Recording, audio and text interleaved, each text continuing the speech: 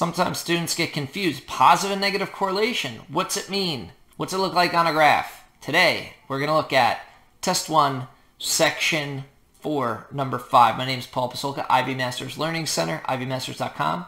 Number 5 reads, which of the following graphs best shows a strong negative association between D and T? Don't let D and T confuse you. D is another way to say X. T is another way to say Y. If we look at answer choice A, as D increases, it looks like T, if anything, it decreases. It's kind of scattered though, but we'll keep our eye on that. Could be our best answer. We move on to answer choice B.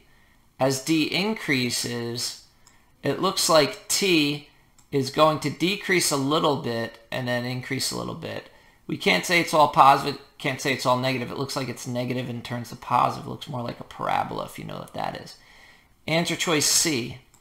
As D increases, T also increases. That's a strong positive correlation for sure. Answer choice D.